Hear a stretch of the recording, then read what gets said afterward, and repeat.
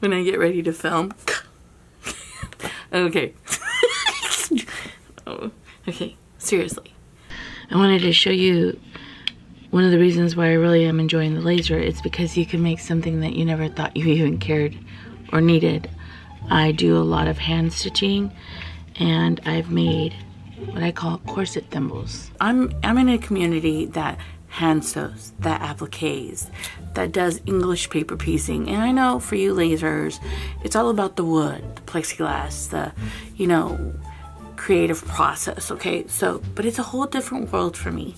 And I ended up creating for this young man a thimble. The ability to have a thimble that fit his finger to applique or English paper piece what he was piecing. I would never be able to create this without a laser. I would never be able to design this if I didn't know I could on a laser. And so lasering has opened a whole new world for me than I ever expected. So I went ahead and I lasered some leather.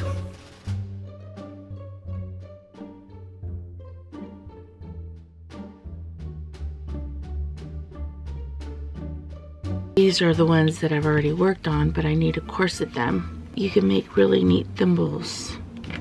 So I lasered on this set the hole a bit bigger. So I wet them, rinsed them out, and laid them. And now this leather's dry. But what I'm gonna do is I'm going to seal the edges, and then I'm going to seal the leather and seal the leather on both sides. When you are staining an area, the lasering didn't come out as well. It almost shows better when it's stained. Just let this kind of soak.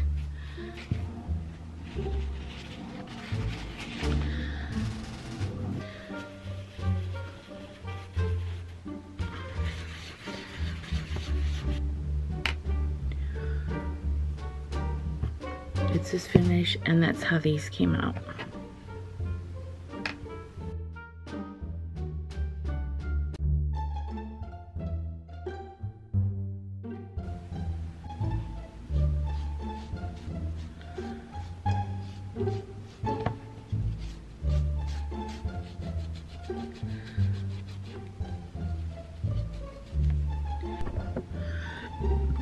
And so after it dries, and they said sparingly, but I'm like, put it all on there. You can just buff and start buffing it. So I need to let dry. Once it's dry, then I can polish it. So I'm gonna put these aside. So I use this. It's just a thin layer. And what this does, it conditions the leather on the inside. Remember, when we start doing the corseting of the thimble, you're not gonna be able to get to this side. It just goes back to its natural color. So I'm gonna let those dry, but then I'm gonna do the next step. There's also like a burnisher for the edges and a burnishing tool.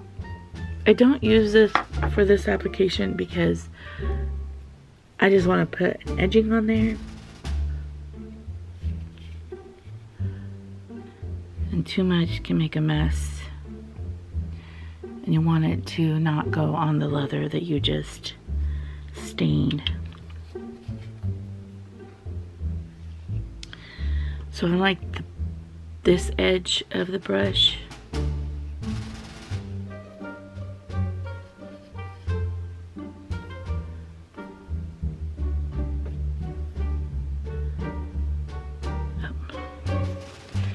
When you do that, slide it off right away.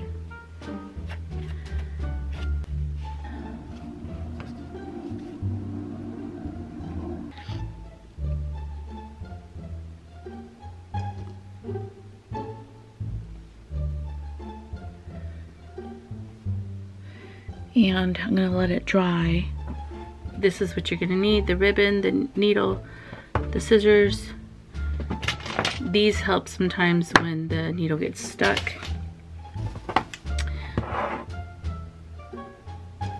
And here's one of the thimbles.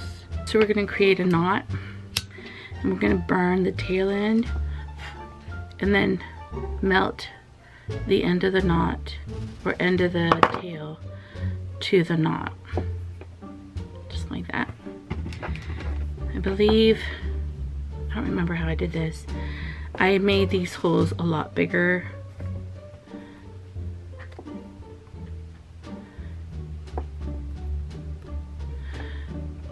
So that the ribboning would be easier. And you're going to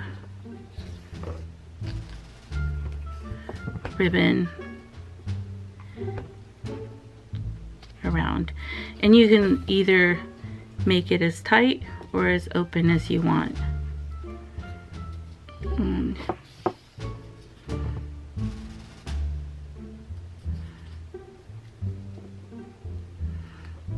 Since I made these holes pretty big. So we're gonna wrap around the other way.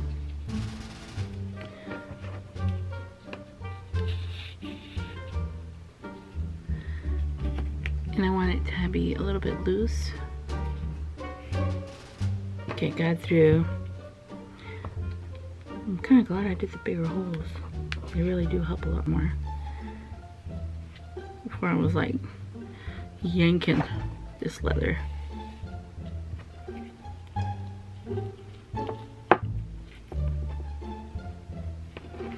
Looks nice and full and pretty.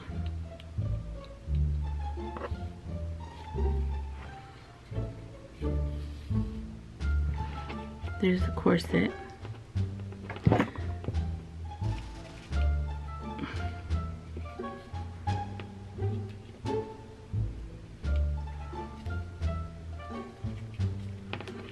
And I'm pulling it under through. And then I'm going to pull it through. Why am I shaking?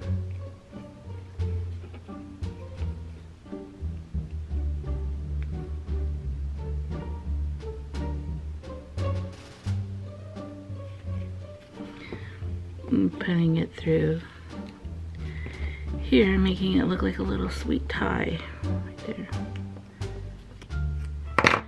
And burn.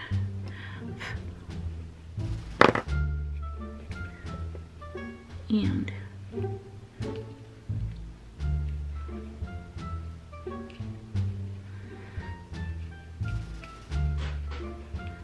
there it is. Kind of like that.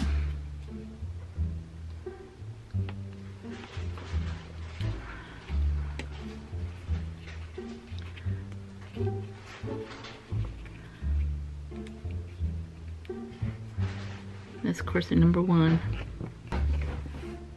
A whole new world. A whole new world of possibilities. I never thought lasering would do that for me.